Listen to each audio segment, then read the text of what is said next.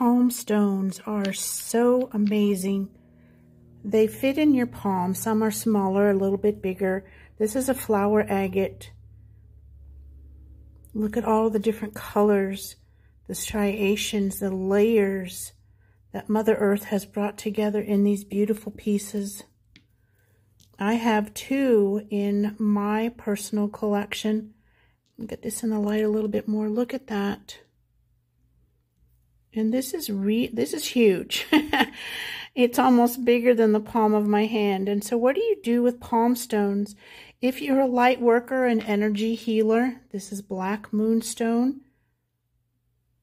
Look at the beautiful colors, the different variations, the striations between light and dark for balancing, aligning your yin-yang, male and female.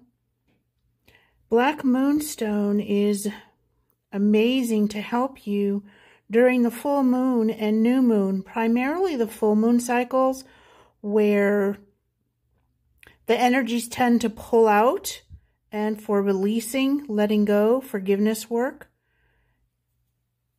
Oh, there's a rainbow. Look at that. Nice. I don't think I'd caught that one in the light before. Oh, I love it. Okay, so palm stones you can hold in your hand, put them in your pocket, put them on your desk. If you're an energy light worker, a light healer, you can use palm stones for layouts around the physical body, whether you're doing distance healing or in-person physical healing. This beautiful carnelian. Now, we found these beauties in Denver, and you know, I don't know that we're going to be getting any more. Look at this one. It has a little bit of iron ore or hematite in it.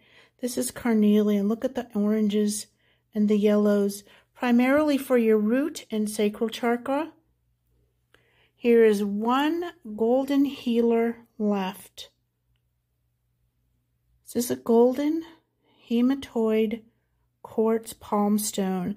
The hematoid is hematite, which is inside, and you may not be able to see too much of the coloring of it, but here's some of it, the darker parts. And the hematite is excellent for grounding as well as iron is. Then we have a few beautiful amazonite, throat chakra, self-expression, clearing any blockages, clarity for your communication, in writing copy, speaking to someone, speaking to yourself. Look at how beautiful these are.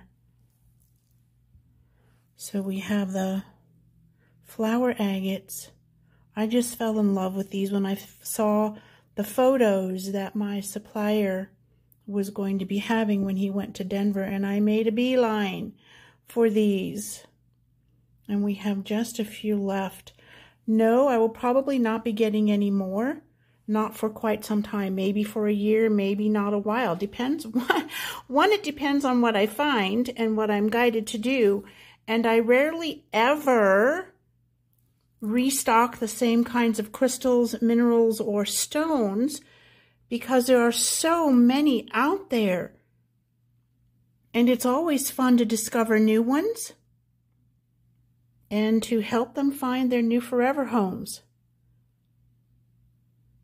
You can find these in the red crystal section. These are in the multicolored crystal section, black, yellow, and blue.